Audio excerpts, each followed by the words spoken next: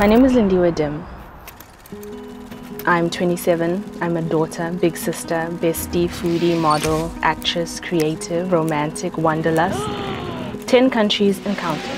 I haven't been to any new ones since the Rona, so South Korea is still my favorite right now, which brings me to anime lover, loner, extroverted, introvert, nerd, scientist. I got the degree, but at the time it felt like it was more for my dad than for me. So I'm qualified, but not really a scientist. However, I learned a lot about the world by studying environmental science. So things about our environment really stick out to me wherever in the world I go. I'm intrigued by the geography, the landscapes, the people, and how they live. Safe to say, my life has been quite the journey.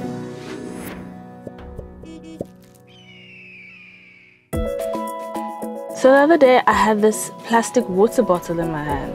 I was about to throw it away in my recycling bin when I thought, I don't know where this is going. Sure, it's getting recycled, but what does that even mean? How do I keep living the way I do, knowing what I do about pollution, consumption, climate change, landfills, poverty? Is recycling even a real thing in South Africa?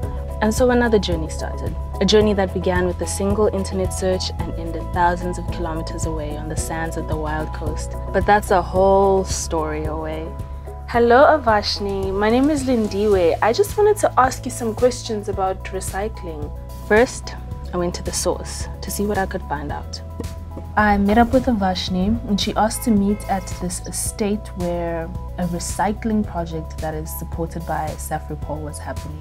I'm here at the estate. I'm just gonna wait for her to arrive so she can kind of like show me around, you know? I saw these gentlemen collecting and the gentleman came out and Debbie came out as well, which was one of the ladies who lives in one of the homes in the estate.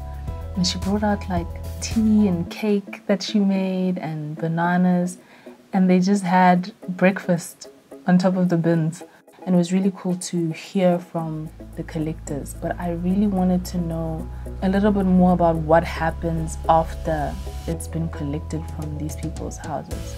We're a local resin producer, and we produce PET, which goes into your water bottles. Yes. We produce HDPE and polyprop, and all of this is used in the plastics industry to make various different products. Currently, the waste management issues are huge in the country. So we decided to partner with RO as well as Petco to implement separation at source. The residents in this area took up the program, you know, and we can see the bins and really are very involved, very involved. And this is giving plastics a second life. So I can imagine that from a sustainability point of view, you guys probably have a lot more initiatives than just this going on. Do you have any you could tell me about that maybe I could visit as well? We also support the buyback centers. Okay. So the buyback centers actually buy the waste from the waste reclaimers.